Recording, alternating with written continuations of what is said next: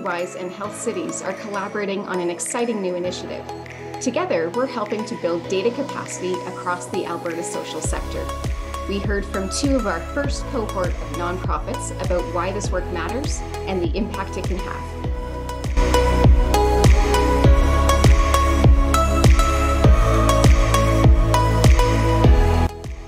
I think first and foremost, this is an opportunity for us to think about client-centered service. Right? When we think about service design, thinking human-centered design, the brass tacks of that is data collection, how we do that on the ground level, how we support frontline workers to do it effectively.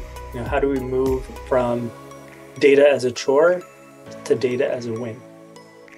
The community approach to working with data is the most exciting part for me. It's my favorite part of my job to learn from others and collaborate, and this project is the embodiment of that.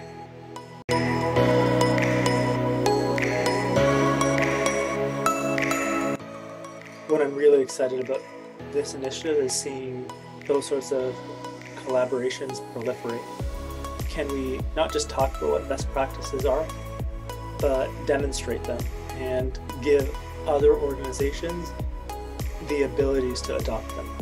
It's just been so delightful to see the enthusiasm of different agencies about joining our data sets and breaking down interagency silos. I've been at Bissell for 10 years, and I've seen the attitudes towards data go from being protective to being more open and collaborative. And that's really exciting for me, and I think it'll go a really long way towards improving services to participants. I'm also really glad to see that there's a lot of thought going into protecting the privacy of vulnerable people's data. It used to be that we just keep that door closed to protect confidentiality, but I think that this venture is forcing us to think proactively about information ethics, and in the long run will result in better data governance.